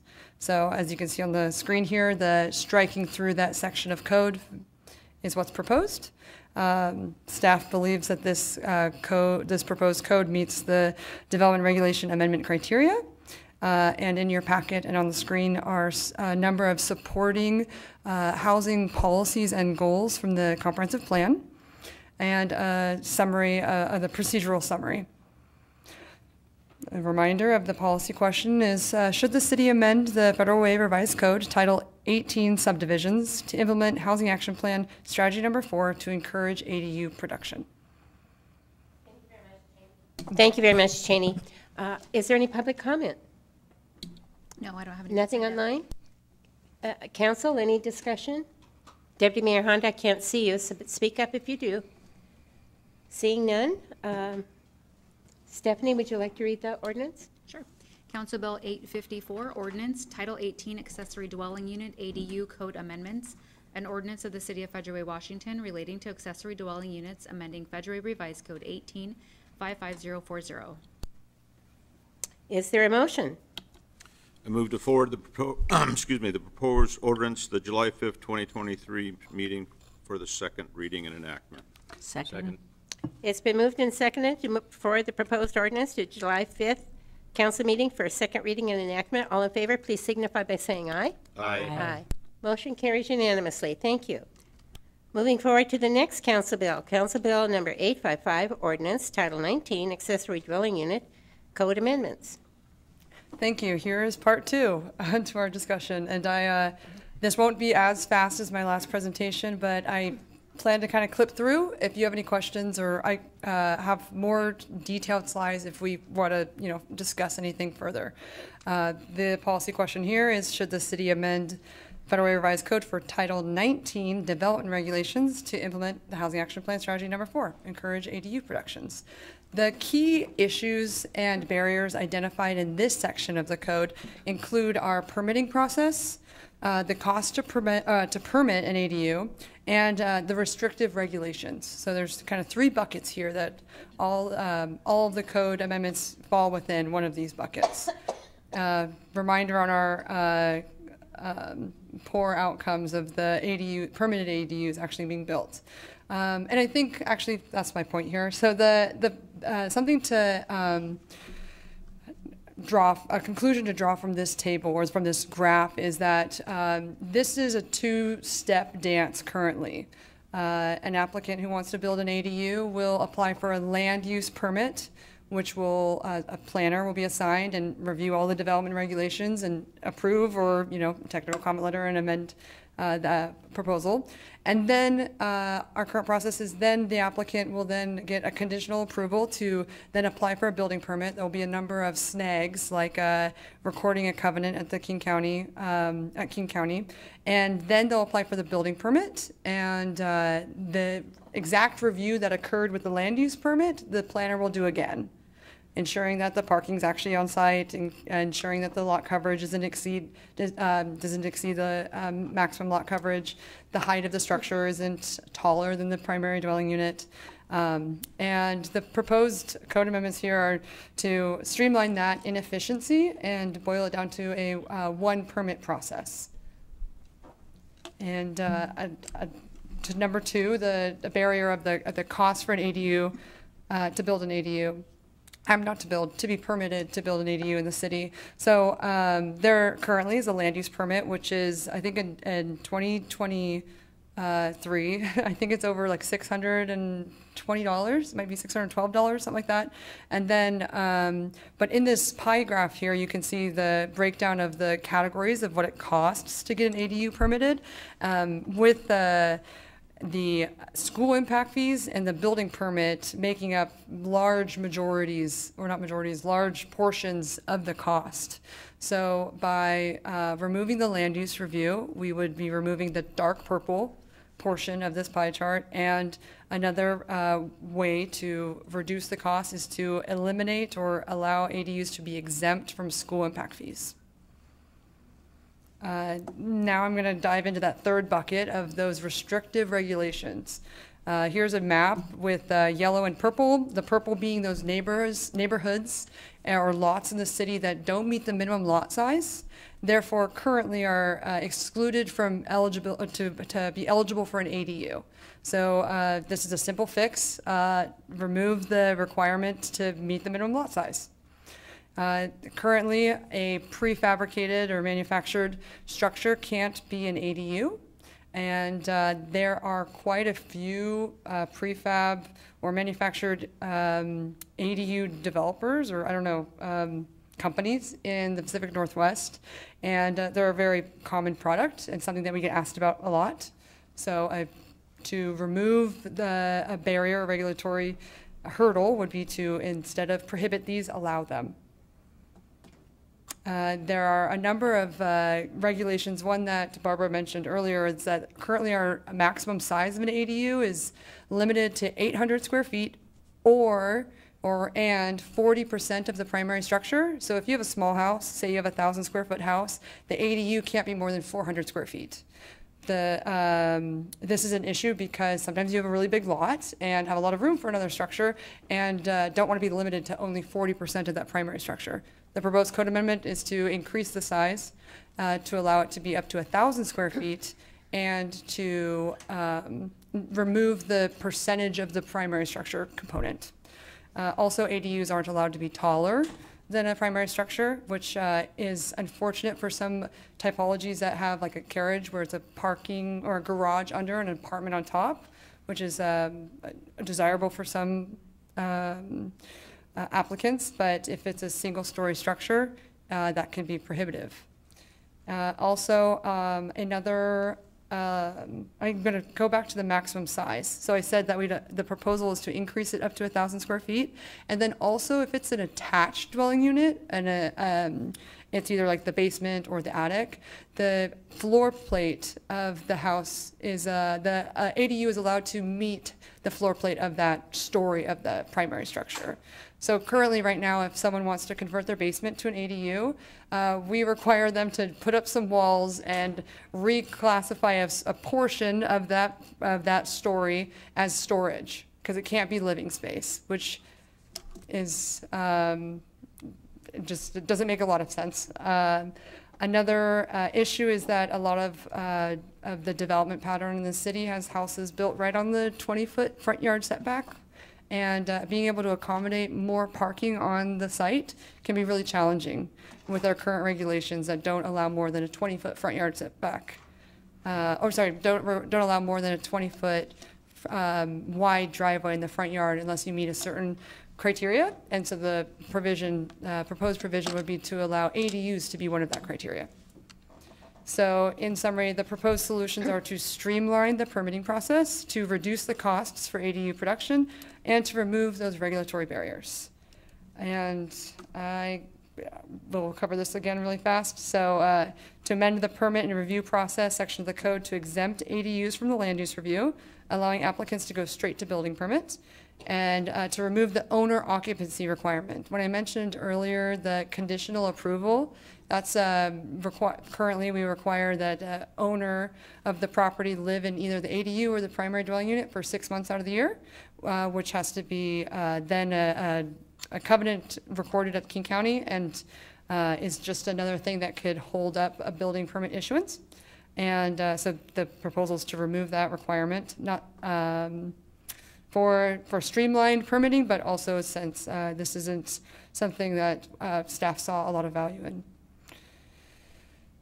And reducing the cost. So by removing the land use permit, we then remove the land use permit fee, and then exempting ADUs from school impact fees. And expanding eligibility was allowing them in cluster subdivisions, allowing them on legally non-conforming lots, allowing size and dimension, allowing ADUs to be taller than the primary dwelling unit. Allow the ADUs up to 1,000 square feet, up to one floor area of an attached ADU, and to allow prefabricated, manufactured, or outdoor storage containers that are often being retrofitted, generally by a company is doing this, because it still needs to meet all the building codes, which would be I imagine really difficult if you're doing it yourself, a DIY. And then there's a couple more for site and use considerations to allow flexibility for meeting your parking requirements, and to allow home occupations in an ADU, which currently aren't allowed. But the same provisions that we allow home occupations in the primary dwelling unit would apply. Staff believes that these proposed code amendments meet the development regulation amendment criteria. And here are a number of comprehensive plan goals and policies. There's a couple more on this slide than there was in the last, since more apply here. Just a reminder of that policy question: should the city amend Federal Way Revised Code Title 19 Development Regulations to implement the Housing Action Plan Strategy Number 4 to encourage ADU production? Thank you very much, Cheney. Is there any public comment? Stephanie? We did have someone online who had raised their hand. Actually, now we have two people, Kathy Williams and Tony. So Thomas will unmute one of them at a time.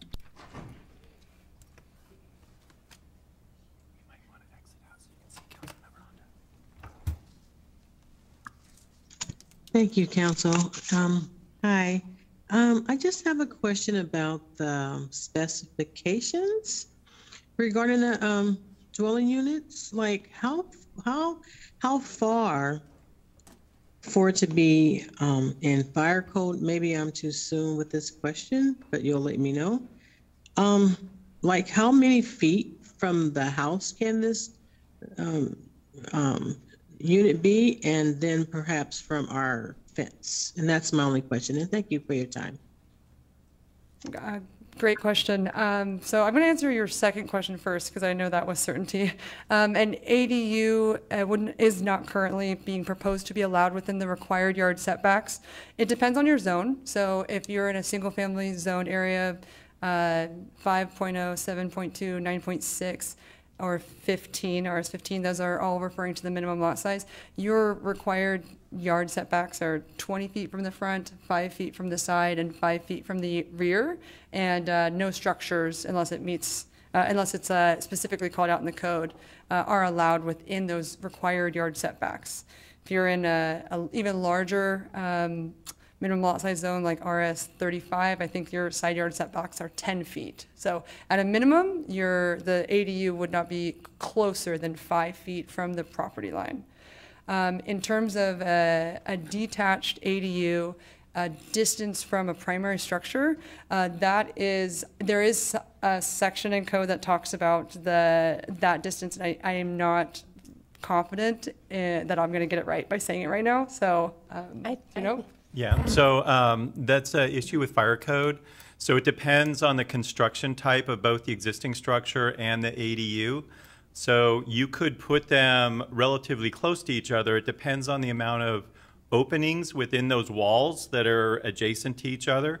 You basically need to create a 2-hour fire separation, which can be done through construction materials, but otherwise it can be done by horizontal separation.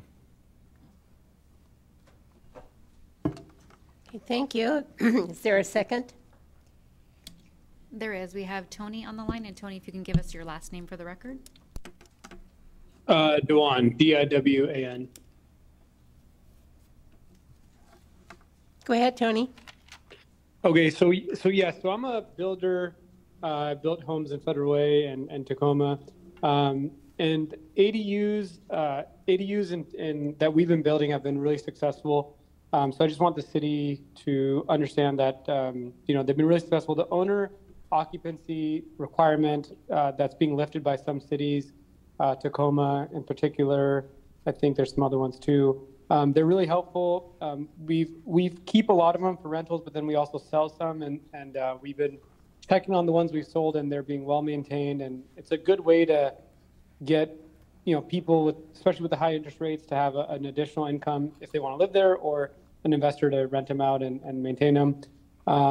I would say though that I built houses in Federal Way. That the permit staff, including the gal speaking earlier, very, very friendly. Everyone's really nice compared to other cities where we get a lot of pushback and everyone's so grumpy. So I do want to tell the council that the city staff has been amazing ever since I've, I remember when I built my first house, they had balloons for me and it was really cool. But really, really friendly people, way better than other cities. But the impact fees are high, so not having those impact fees would be huge for us, because I build apartment buildings too, and sometimes I look at apartment buildings in Federal Way, and the cost of the permit fees are more than the land itself. Versus in Tacoma, there's no impact fees; they just have a permit cost. So when you add all those impact fees with water hookups and sewer hookups and all these things, and Lake Haven has a very specific list on who we can use.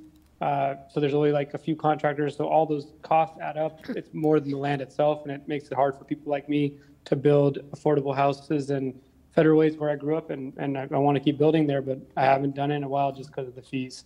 So yeah, I mean, overall, I think, you see a lot of big developers build in Federal Way, like tons, like up and down each, major road in Federal Way, but small guys like myself who are born and raised, South King County, Pierce County guys, we're not really building, fourplexes, duplexes. And so if this ADU thing works and there's not so many impact fees, we'll definitely be building a lot more.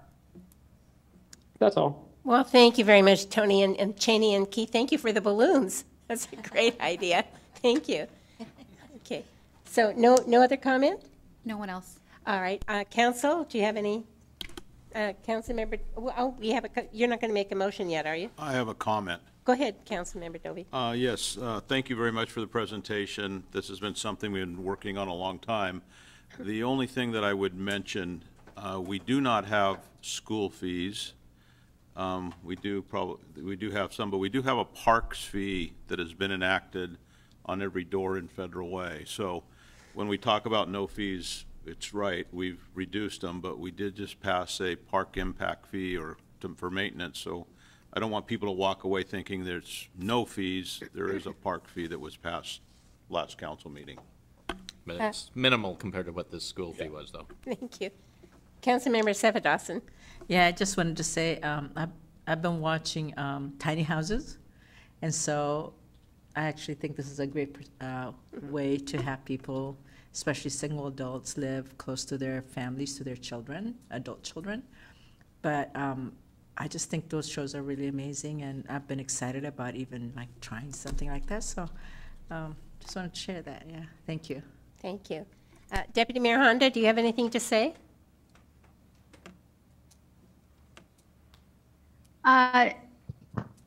No, I think that this is a good idea, but I was talking with someone about ADUs who is in the business, and apparently it's difficult to get funding to build ADUs at this point. So that's something that we as a council don't have much say over, but it could be potentially a reason why we don't get a lot of ADUs until the funding issues are worked out. Thank you, Deputy Mayor. Cheney, what is the average cost for a detached ADU? It really depends. I've seen some that are like starting at 300,000. So some are not very cheap.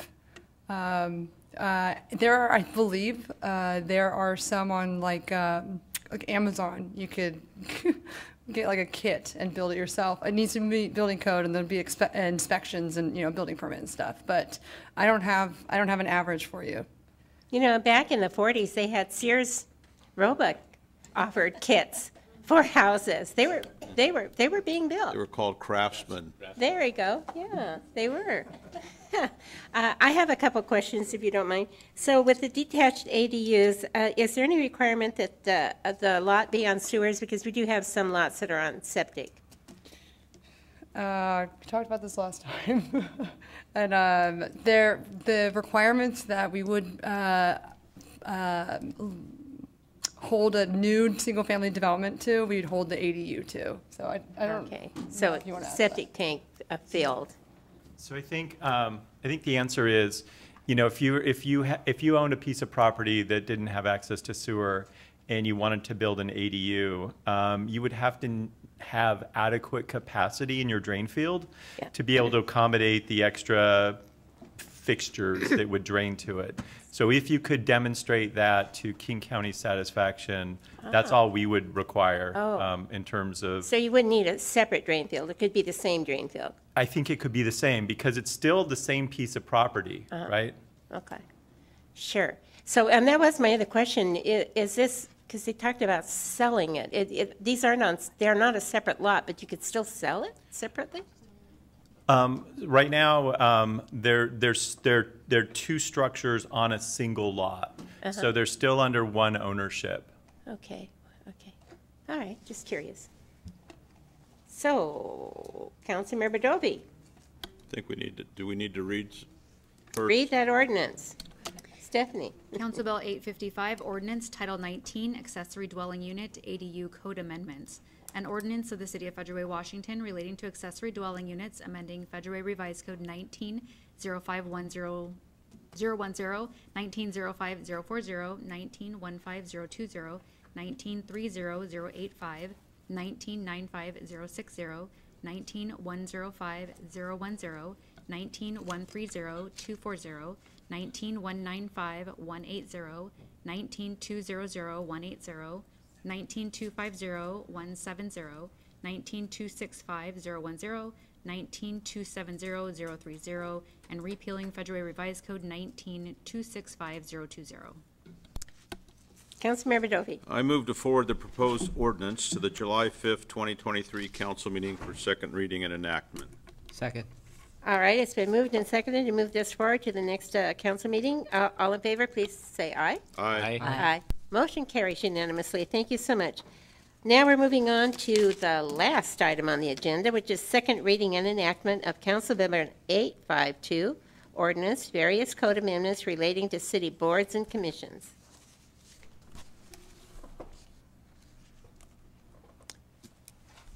Would you like me to read the ordinance Is there going to be a presentation or not? Is it second reading? No. Nope, just me reading the ordinance title. Okay, go ahead. All right, here we go. Council Bill 852, ordinance, various code amendments relating to city boards and commissions. An ordinance of the City of Federal Way, Washington relating to technical changes to various chapters of Title II regarding city commissions, boards and committees, amending Federal Revised Code 245020, 245030, 245060, 250010, 250030, 250040, 250050, 255010, 255020, 255030, 255040, 260010, 260040, 260050, 260060, 262010, 262030, 262040, 262050, 265010, 26530, 26540, 26550, 27010, 27020, 270030, 27510, 27520, 27550, 27560, 28010, 28030, 28050, 28060, 28070, 285010, 285020, 285030, 285050, 290010, 290020, 290050, and 290060, and repealing Federal Revised Code 245010, 245040, 245070, 250020, 260020, 260030, 262020, 265020, 27040, 27530, 27540, 27570, 28020, 28040, 28080, 28540, 29040, and Chapter 2.57 Federal Revised Code. Stephanie, I think you missed a zero. No, I'm kidding. Thank you. Deputy Mayor Honda, I think that you're up. Good job, Stephanie. Deputy Ella, that's my name. Okay. I move approval of the proposed ordinance. Second. All right, it's been moved and seconded to approve the second reading and enactment of Council Bill number 852. All in favor, please signify by saying aye. Aye. Aye. Motion carries. Thank you all so much. I have a comment, though. Oh, council members, I'm sorry, go ahead. Yeah. So we did get an email from, I think Amy forwarded it to us from the Diversity Commission, where they wanted to review it and they were not in agreement. And I don't know what that statement is. Just wanted to say that we did receive it, but we're moving ahead with our proposal, I guess, because that wasn't forwarded to us. Thank you. Thank you very much. Council member, thank you. So we are now at the end of our agenda, and we're on to council reports. Gosh, let's start with Councilmember Dovey. I have no report. Oh, goodness. Councilmember Walsh? I would just like to say that some of the events this last week, especially the Flag Day ceremony at the Aquatic Center, was a wonderful community event. I would encourage people to come out to it on an annual basis. The Lions Club does a great job with it, or excuse me. The Lions Club was there helping with hot dogs afterwards. It was the Seroptimists put on the event, and they do a wonderful job with it. And also, if anybody wants to come hear me sing at 10 o'clock in the morning, I mean, they can do it in front of my shop, but anyway, so. Thank you. A shameless plug. Thank you very much. Councilmember Tran? I have no report, thank you. Councilmember Sevadasan? Yes, this weekend there were a lot of Juneteenth celebrations, and unfortunately I did miss our flag raising ceremony here at City Hall due to work. But I was able to go to the one at the park that was put on by Phenomenal She, and then I also attended the one at Dumas Bay.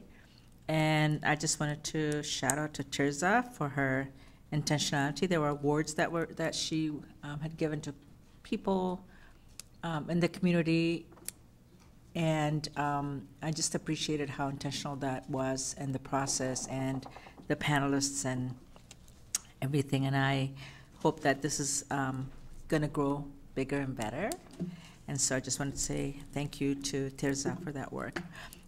Today is World Refugee Day, and this is to honor people who have been forced to flee their home countries, either due to persecution, due to war, famine, economic opportunities and stuff. And so the theme for this year was Hope Away from Home.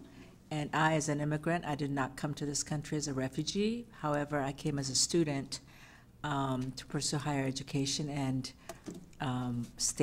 ended up staying here because I needed medical attention that I would not have received if I had gone back, and my quality of life would not have been the same. And here I am today, and I also want to acknowledge Huang here, who's sitting with me, and we're both immigrants and refugees who are here, and we've come to a welcoming state, a welcoming city, and that's why we have this opportunity just to hear in front of you and be in a leadership role, and so I'm just grateful for that.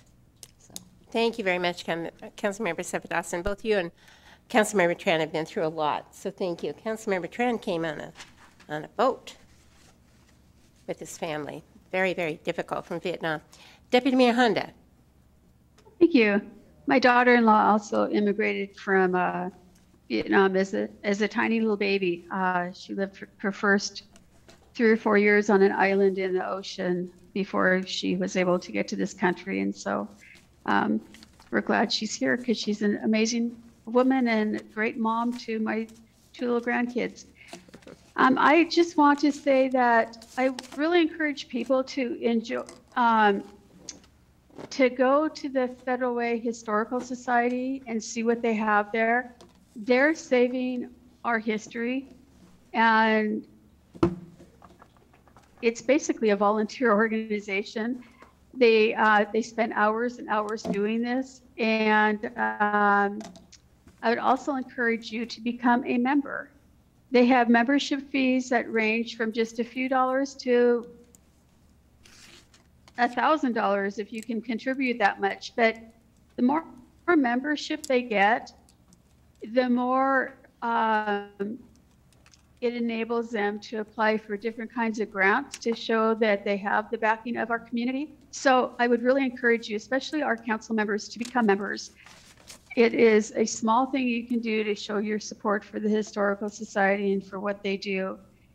The art show that we saw tonight, I was chair of the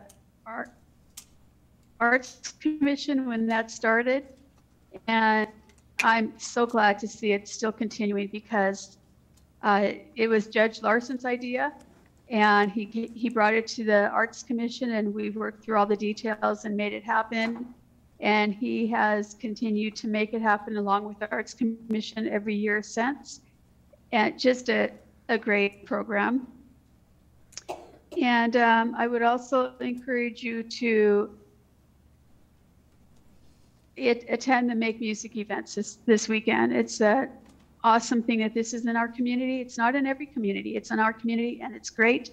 I did attend a Juneteenth event in the park, and I would have liked to have seen more people there. Maybe it was because the weather was pretty cold. We went from 80 degrees down to, I think, 60 degrees that day, so it was kind of chilly. Hopefully that event grows and grows, and I did attend the event at Dumas Bay also.